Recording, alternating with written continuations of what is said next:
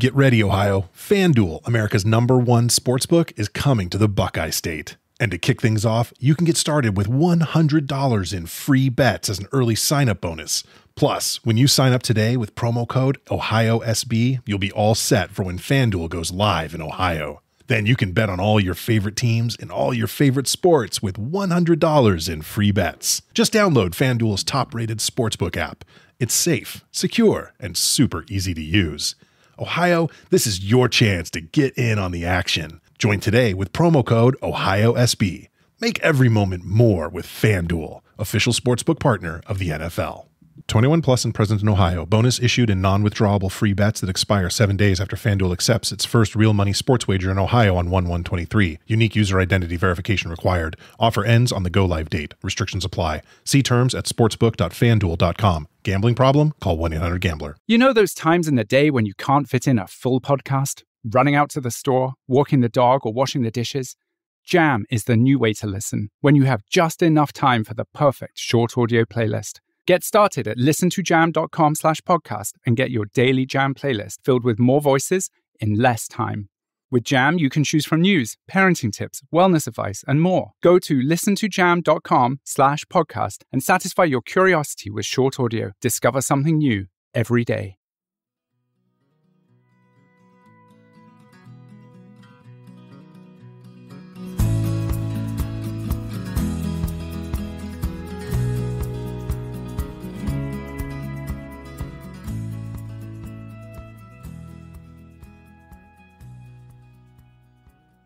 Hey folks, welcome to the Adventure Sports Podcast. I'm your host, Mason. Today is a throwback episode to 2018 when we talked to Laura Krantz about a crazy story when she came across the fact that she was related to an anthropologist who had spent much of his career looking for Bigfoot.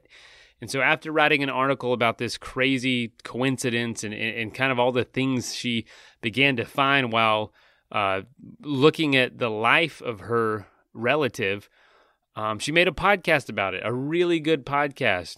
And at the time she was working for NPR, started this podcast to just explore kind of the relationship between science and society and study the folks who look for Bigfoot. So it's a really interesting idea. And what I love about this and how it ties into Adventure Sports Podcast is just the concept of exploration. I love when I run into, an unexpected things happens, that in a certain day. I live for the spontaneous and for the unexpected. Just the other day, I think I might have already shared this story. I was kayaking probably a month ago now, and an old man was on the shore. I was with my son. We were paddleboarding, and we get to talking. This guy's almost 80. And we're just literally talking about our life, and there's a connection made. I mentioned my grandfather's name, and he goes, "Whoa, I know who that is." And this is, hours away from where I grew up. And come to find out, we're related. Me and this man I've never met before at a beach that I hardly go to, that I was paddleboarding on with my son, we're cousins. And I love stuff like that. So this story is so cool because you never know where. If you just start looking, start unearthing things, start following curiosity, how it can just lead to more and more adventure. And that's what adventure is all about, is following curiosity and following that feeling of what's around the corner. So this podcast has 3 seasons, very well produced, very well critically acclaimed, lots of awards. Give it a shot, and it is called Wild Thing. So look for the podcast Wild Thing on your podcast app, give it a listen, and listen to Laura's story.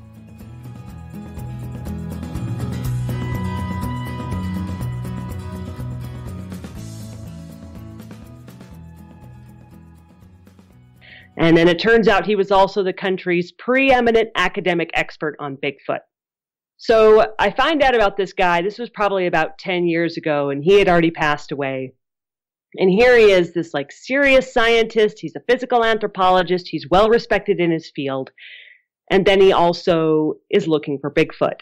And I kind of thought, well, if this guy's a scientist, maybe there's something more to this than I actually thought, because I always thought of Bigfoot as being kind of a joke, tongue-in-cheek campfire story. the kind of story you tell when you're sitting around the campfire after a long day of hiking or camping.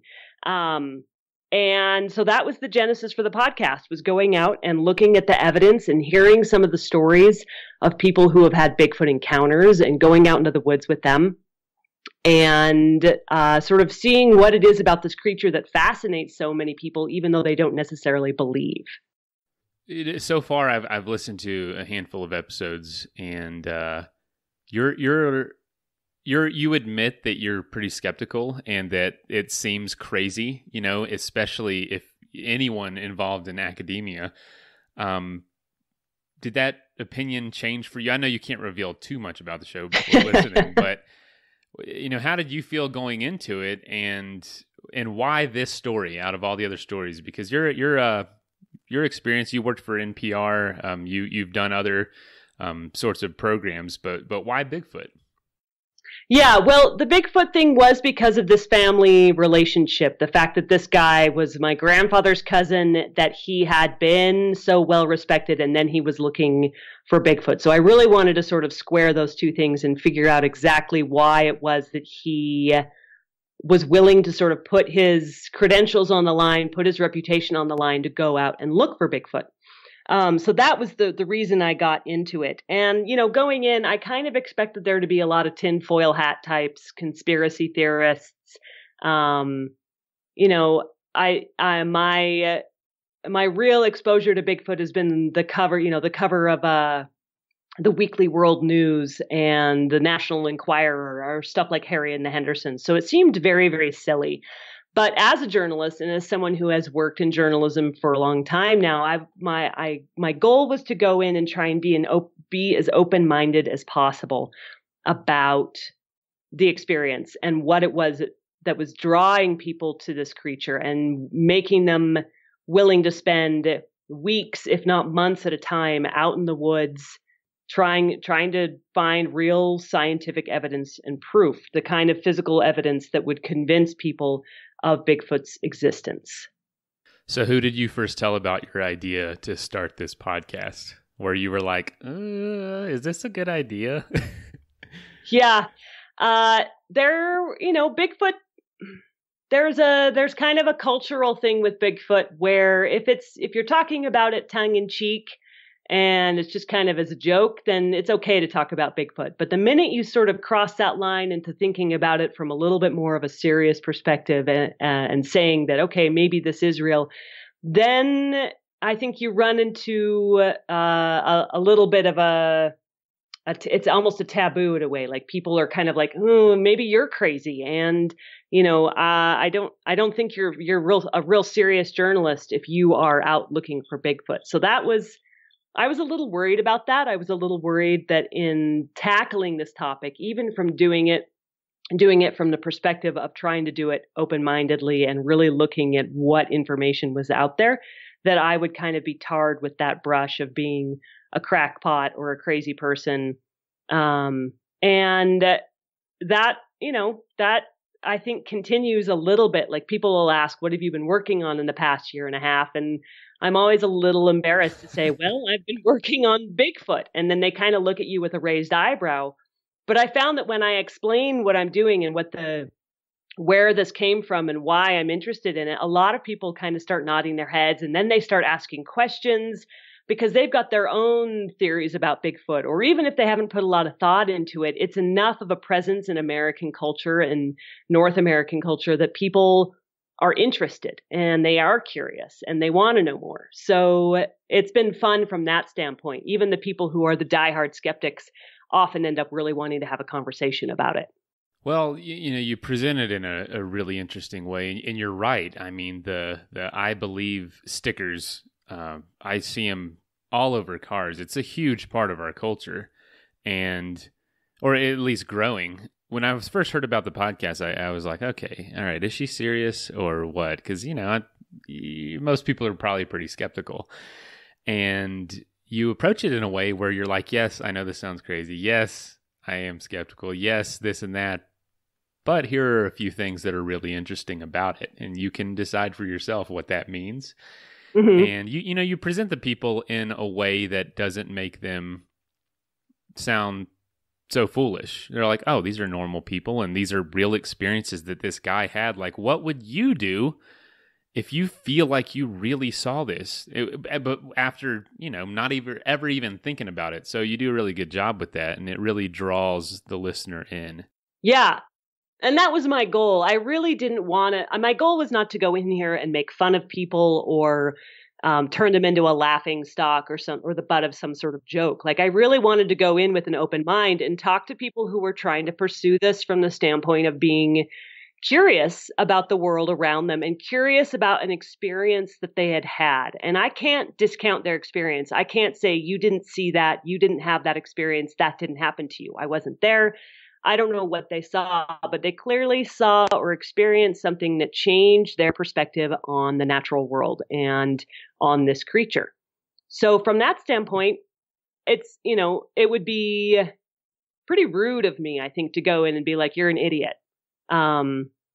So I really just wanted to hear their perspective on things. And I also, ultimately, what I found out is, they're curious about the world. They have a question and they want to find an answer to it. They want to understand what either happened to them or happened to their friend, or understand more about the possibility for creatures like this existing out there. And to me, that's no crazier than people who are looking for life in outer space, or trying to bottle consciousness, or all the other sort of weird science things that we're constantly coming up with. That's part of being human, is asking those kinds of questions and trying to figure out the world around you and trying to figure out if what happened to you is really what happened, or if it's a misinterpretation of evidence.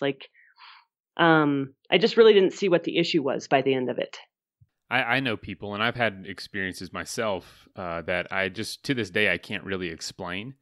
Mm-hmm. And every time I think about them, it is, a few hours of like, what was happening there? Why have I not pursued knowing what that meant more? But it's so daunting that, you just kind of tend to want to move on with your life. Yeah. And I think for some people, they kind of have those experiences and then they move on with their lives. And I think for some people, it's really life altering. They see something and it really changes things for them. I talked to a couple of people who picked up and moved states, moved their whole family, quit their job, and really became almost obsessed, not to the point where they couldn't keep a family and have a job and, live a normal life, but it really became their driving force. They really wanted to see this creature again, or have that experience again, and really understand what had happened to them. Now, to be fair, I was a little bit selective in the people I talked to, because Grover, this relative of mine, was a scientist and was approaching this from a more scientific standpoint. My feeling was those were the kinds of people that I needed to be talking to in order to pursue this the same way that he might have pursued it. So if someone said that Bigfoot was dropped off by aliens, or Bigfoot exists in another dimension, or Bigfoot travels through time, I tended to steer clear of the sort of paranormal, supernatural, magical Bigfoot, because that to me was that was a bridge too far. That was something that was going to be very hard, A, to prove, and B, I didn't see how that could work. How could this be the only creature in the universe that has those kinds of attributes, whereas every other creature on the planet is pretty well stuck with the biology that it's been given? So I did talk to people who tended to be pretty grounded in the laws of physics and nature and reality. These were people who, and a lot of them were outdoor enthusiasts. They're people who have spent a lot of time backpacking, and in the backcountry. They were people who were working for the Bureau of Land Management or the U.S. Forest Service, and really would be out in the middle of nowhere and have these kinds of experiences that changed their perspective on things. But they were people who were familiar with the outdoors, who were familiar with the wildlife in an area. And so they weren't someone who were going to be easily startled by a bear and not be able to recognize what it was. Let's take a quick message break and hear from the folks that help make this show possible. Hi, welcome to your neighborhood pharmacy. Hi, I've got a prescription for diabetes test strips. How much is the copay? Well, it depends on your type of commercial insurance and factoring in your yearly spend, subtracting the deductibles, also depending on your monthly allowance. Why can't there be a better option? Or you could try Contour Next test strips. A 35 count's only $19.99 over the counter and proven to be highly accurate. Go to contournext.com/radio to see if over-the-counter strips are a more affordable option for you. I think I'll try Contour Next.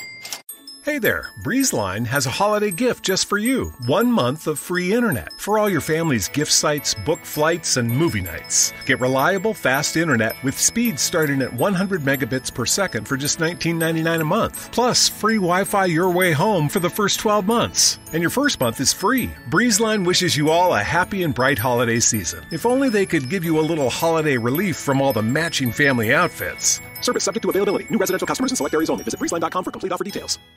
Get ready, Ohio. FanDuel, America's #1 sportsbook, is coming to the Buckeye State. And to kick things off, you can get started with $100 in free bets as an early sign-up bonus. Plus, when you sign up today with promo code OhioSB, you'll be all set for when FanDuel goes live in Ohio. Then you can bet on all your favorite teams and all your favorite sports with $100 in free bets. Just download FanDuel's top-rated sportsbook app. It's safe, secure, and super easy to use.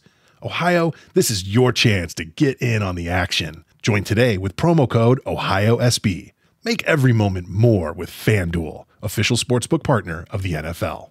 21 plus and present in Ohio. Bonus issued in non-withdrawable free bets that expire 7 days after FanDuel accepts its first real money sports wager in Ohio on 1/1/23. Unique user identity verification required. Offer ends on the go-live date. Restrictions apply. See terms at sportsbook.fanduel.com. Gambling problem? Call 1-800-GAMBLER. That is plenty of that for now. Let's get back into the episode. Yeah, one of the biggest proponents of Bigfoot that I knew of growing up was a professor at the University of Florida, a friend of mine's mother.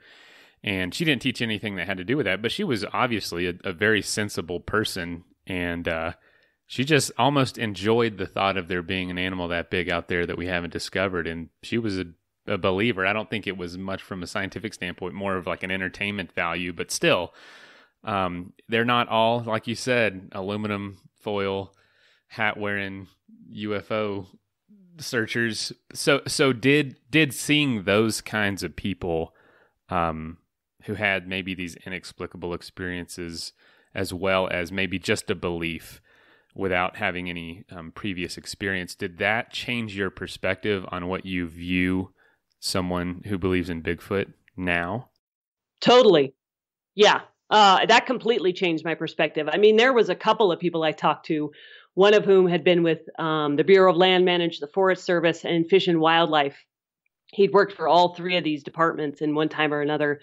Spent a lot of time out in the middle of nowhere in wilderness areas. And his story, he was camping, he was in the backcountry. He thought it was a bear from the get-go. He never even entered his mind that this thing was Bigfoot, but it was behaving so strangely, and the experience was so contrary to any other experience he'd had with a bear, that he just, it really puzzled him. And then after he has this experience where this thing is sort of by his tent and then is throwing things at him and breathing really strangely, he goes back to his back to base camp, or back to the base, the Forest Service outpost that he was sort of working out of, and he mentions this to his boss, and his boss says, "Did you ever consider the fact that it might be Bigfoot?" Because other people had called into the Forest Service and said they'd had similar experiences in this area, and so for John, this guy's name was John Mayanzinski. Bigfoot was not something he'd ever even really thought about. And then his boss made that suggestion, and the pieces kind of fell into place for him. And so to hear his story, someone who still to this day is doing a lot of work for out in wilderness areas, he really, that changed his mind. And he's very soft-spoken. He's not a braggart. He's not out there telling some sort of crazy story to try and get attention. He doesn't really bring it up in polite conversation unless you're asking him specifically about it. So to me, that really makes those stories hard to dismiss. They're too crazy to be just sort of thrown away as just made up stories. So I'm curious, did this experience producing the show make you change the way you view things that other people believe that you might have viewed before as crazy or unscientifically found? Yeah, that is a good question. I hadn't really thought about that, because I would guess some of the other ones might be like Loch Ness Monster or the Yeti or, I don't know, Chupacabra. Or maybe even religiously, I don't know. Like anything that's kind of like, is there any proof for any of that? Yeah, well, and I think that's a hard one to answer, because ultimately, with Bigfoot, there's still that hard evidence doesn't exist, and yet you still have these personal encounters, which are hard to dismiss. So I don't know. That's a really good question. I tend to view religion with a little bit of a skeptical eye, but I think that comes more from sort of what the negative effects of religion can have on the world at large sometimes.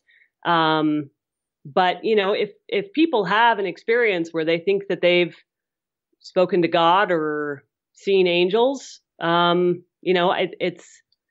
guess it wouldn't be very sporting of me to say you should be open-minded about Bigfoot, but closed-minded about God. That's good, because I'm pretty skeptical too when it comes to anything that I can't necessarily can be proven, or at least plenty of evidence for. But I listen to people that I know, specifically your podcast. I listened to it this morning, about 4 episodes, and it's like, man, these people are really good-hearted, sincere, and they have this belief that there is this giant freaking animal in this little peninsula. You know what I mean? That people are always backpacking in, and I was just in Olympic about a month ago, and and yeah. I mean, it's crazy to think there's like something the size of a gorilla out here, and maybe possibly, I think you mentioned 2,000 of them roaming the earth. So that's wild to me, but I can't dismiss that, these personal experiences these people had. And I wanted to bring up, why did you choose that area? Just because that's where your family member was focusing his attention? Yeah, well, the 2,000 number, I think, is for Bigfoot in general. Bigfoots, big feet. They are, it's more than just the Olympic Peninsula. Yes. Bigfoot has supposedly been sighted in every state but Hawaii, mainly because Bigfoot can't swim that far, supposedly. That is funny you say that, because I just looked up a map of all the Bigfoot sightings, and yeah, it's worldwide. The different variations of Bigfoot, from the Yeti to Sasquatch, whatever. And there were a couple on islands, and I was like, how the heck did he get over there? Yeah. And, I would imagine that there are a fair number of stories out of there that come out of the bottom of a whiskey bottle, as opposed to like an actual experience that's maybe a little sober. Right. But I would say that, it is a little hard to imagine when you think about the number of people out there in the woods with cameras in their pockets. Essentially, more and more people are encroaching on these territories, are out hiking in them, are exploring them.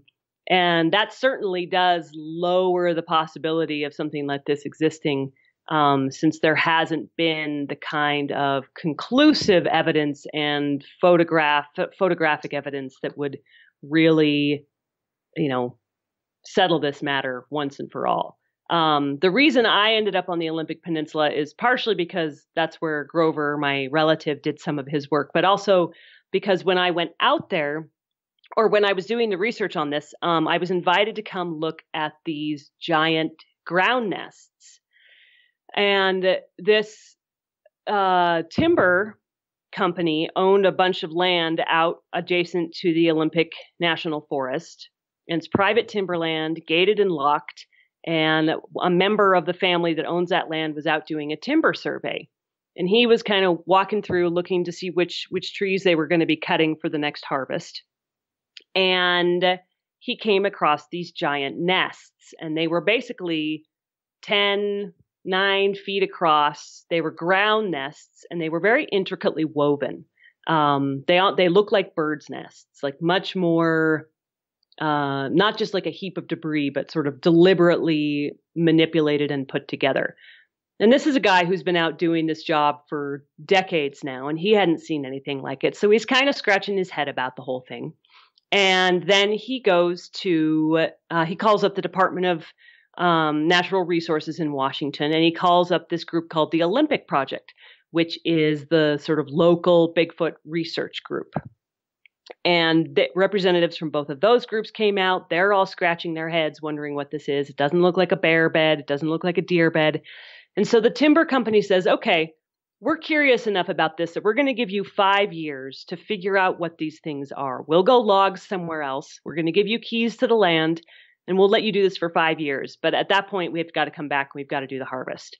So this was about 3 years ago now, and the Olympic Project sat on these nests for 2 years because the nests had been freshly made. All of the flora in it was fresh. It was green still, had been freshly broken off. And those nests were basically maybe a month old at the most. So they kind of thought, all right, well, whatever made these might be coming back. So they sort of sat on them, not literally, but like sat near them and observed them for a couple of years to see if whatever made them would come back. Nothing did.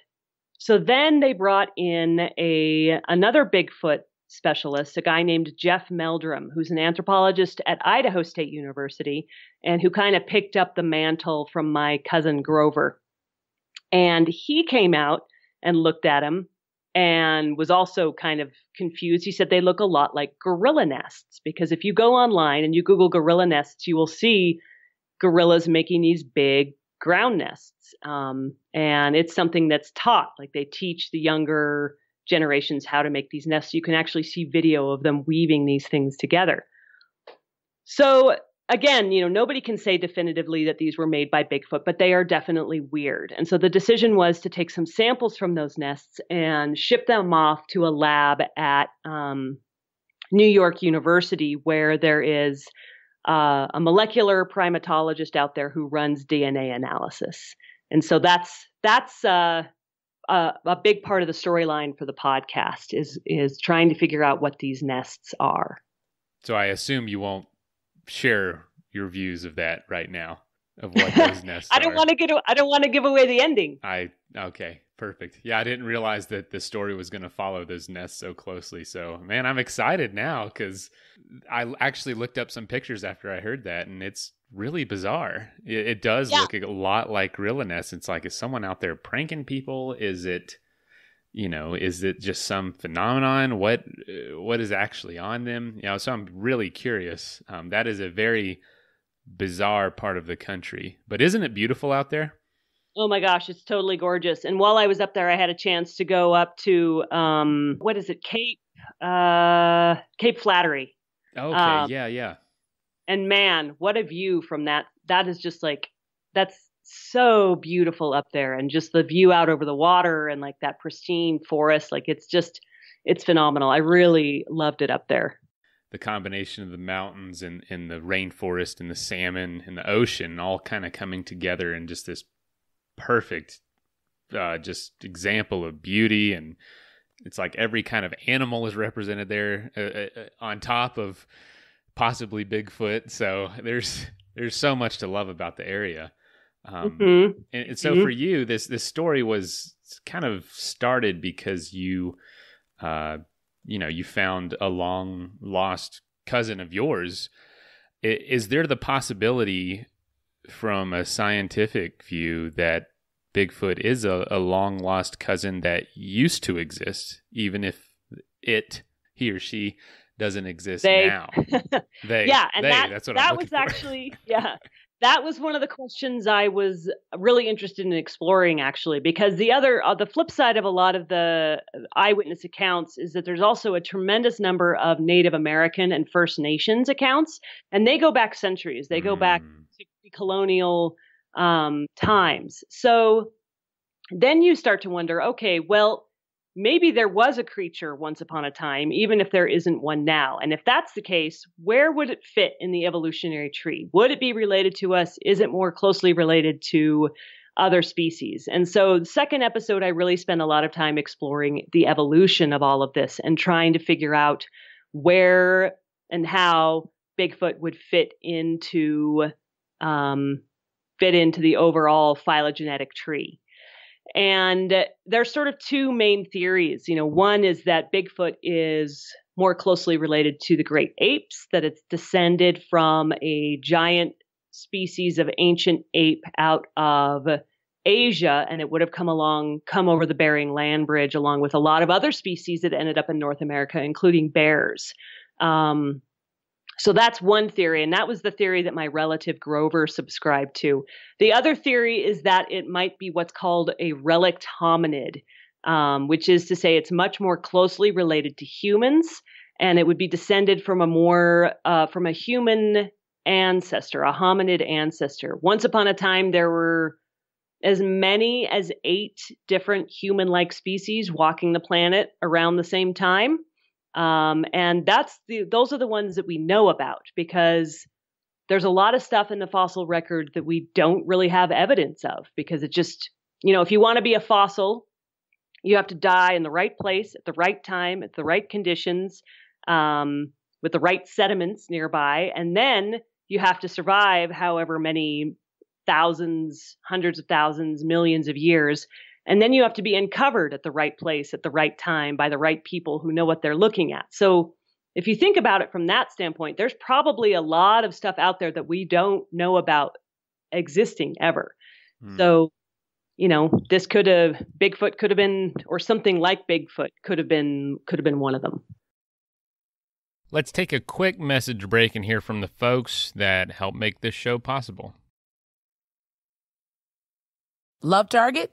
Well, you're about to love it even more. With Target's Red Card debit card, you'll save 5% every Target trip, on top of everyday low prices, in-store and online. Debit Red Card links from your existing bank account. Visit target.com/redcard to get all the details. Restrictions apply. Winter season is here, and Discount Tire wants you to stay safe on the road. Get 30% shorter average wait time when you buy and book online at discounttire.com. Discount Tire. Let's get you taken care of. Let's get you taken care of. You know those times in the day when you can't fit in a full podcast? Running out to the store, walking the dog, or washing the dishes? Jam is the new way to listen when you have just enough time for the perfect short audio playlist. Get started at listentojam.com/podcast and get your daily Jam playlist filled with more voices in less time.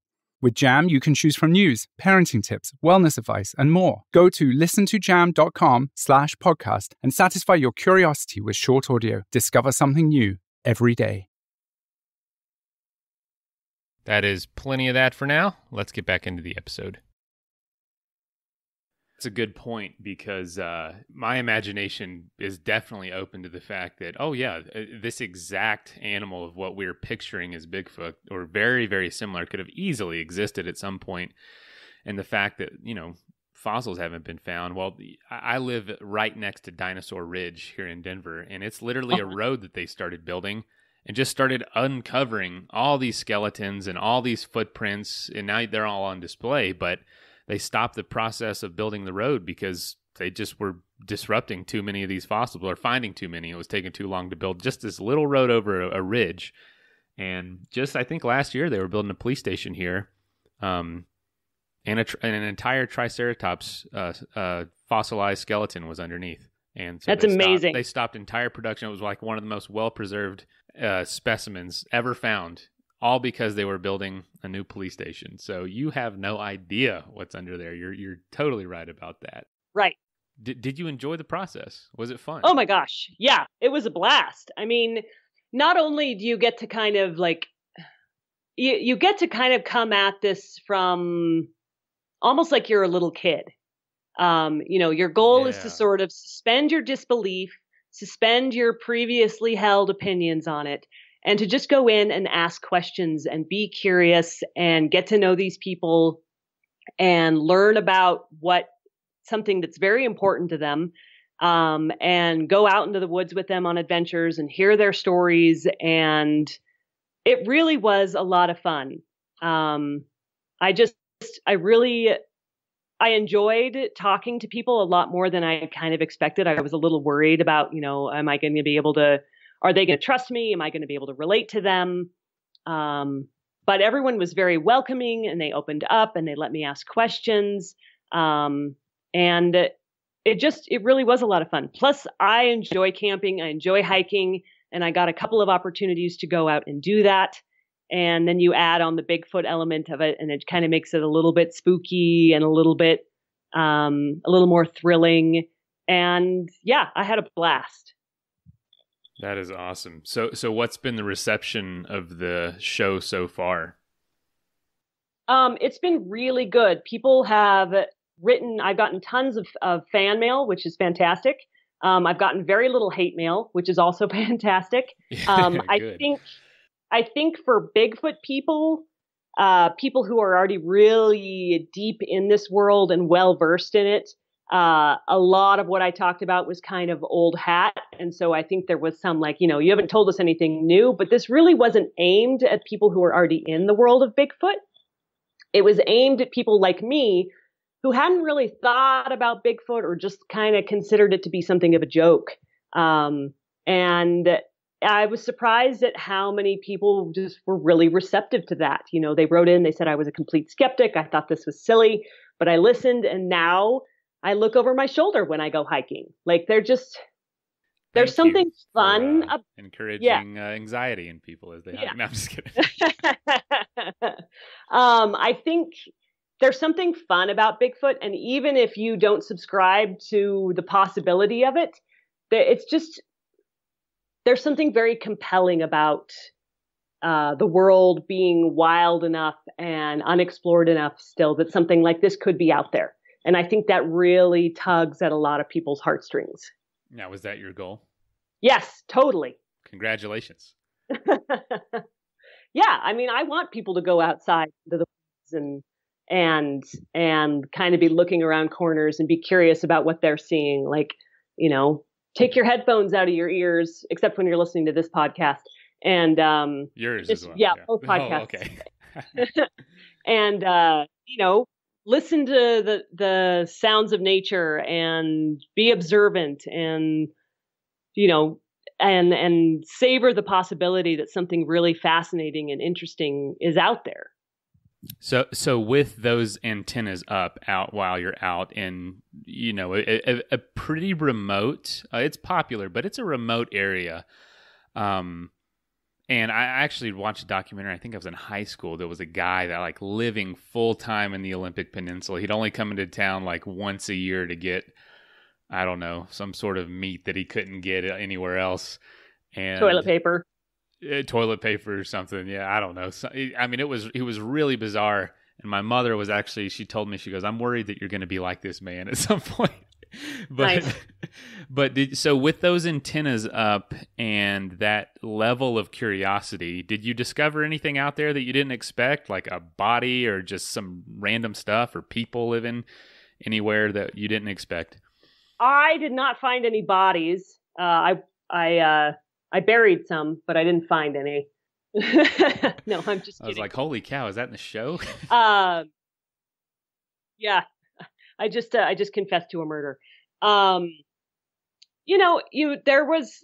was part, where were we? We were on the same land where the nests had been found. And there was something, I have to think back on this now. There were these trees that had been infested by a fungus.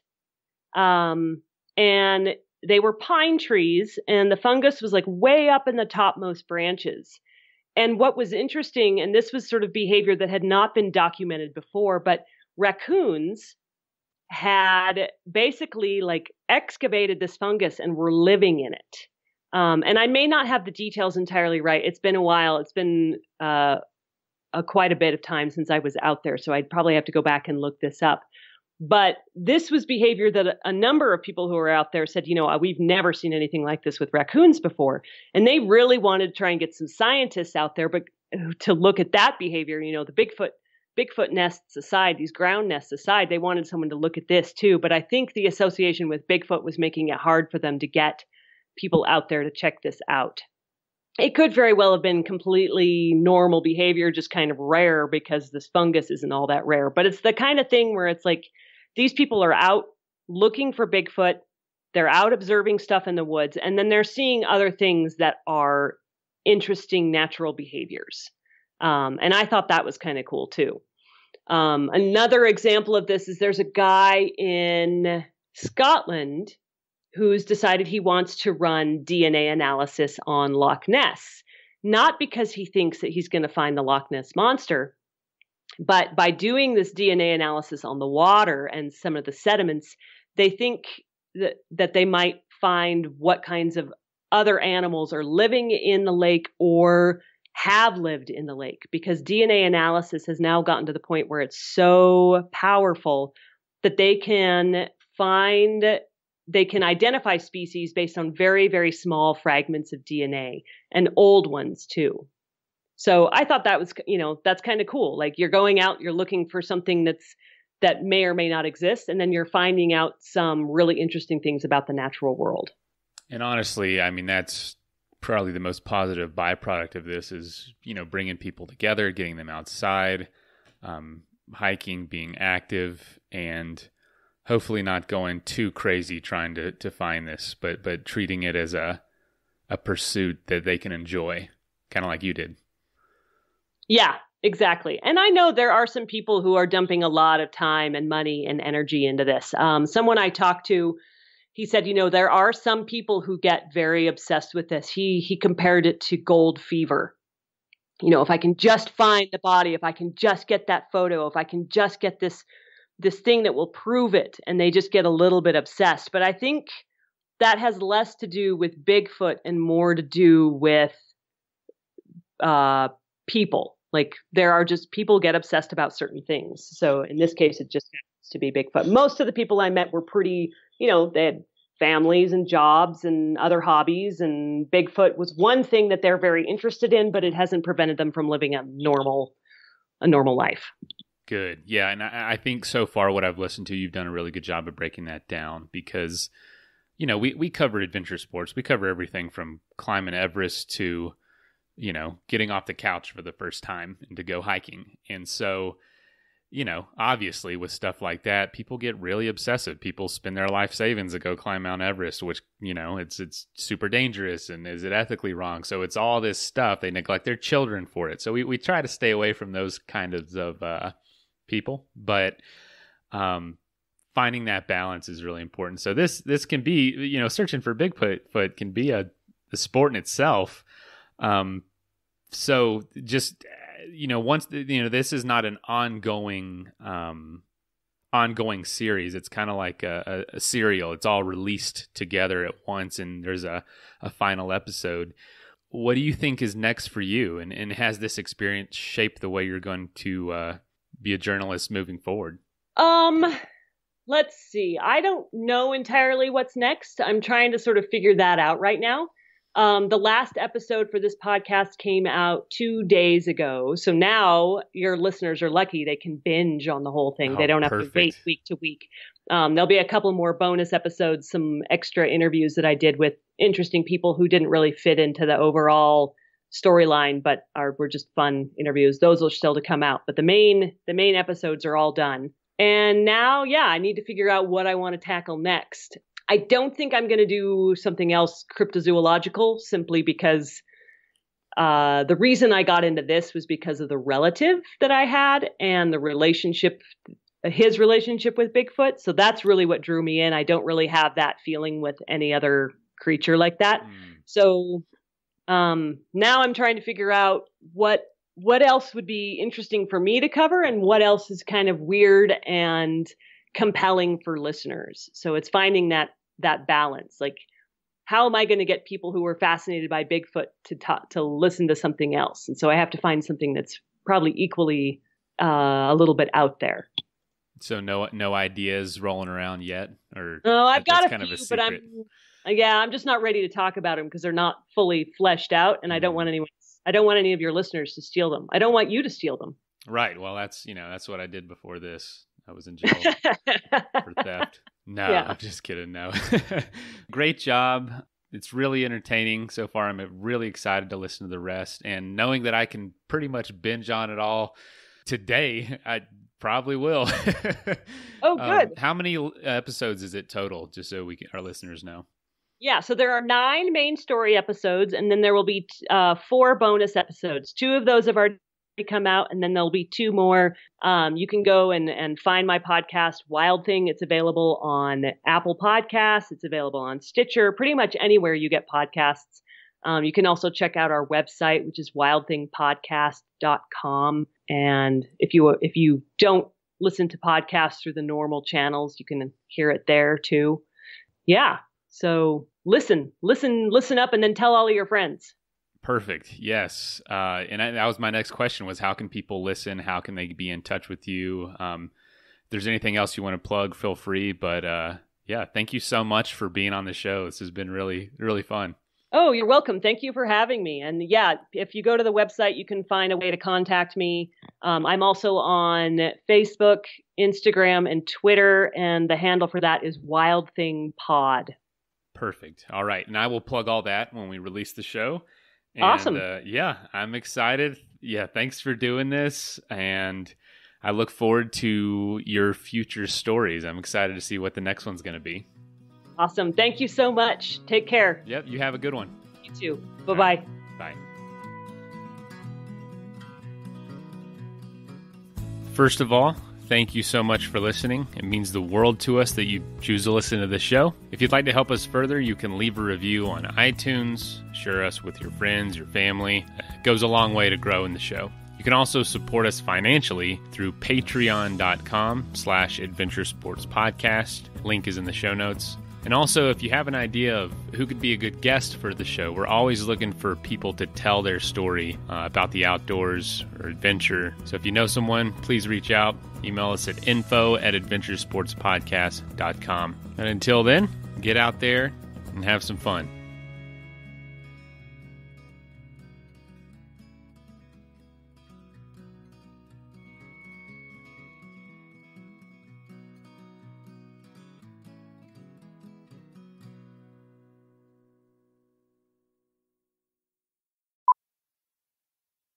At Jiffy Lube, it's our job to keep you moving. With a full range of services from oil changes and tire rotations to filters, wipers, and more, we've got what your car needs right when you need it. So you're ready for whatever's next. Putting you in the driver's seat of car care? That's a job for Jiffy. Hi, welcome to your neighborhood pharmacy. Hi, I've got a prescription for diabetes test strips. How much is the copay? Well, it depends on your type of commercial insurance and factoring in your yearly spend, subtracting the deductibles, also depending on your monthly allowance. Why can't there be a better option?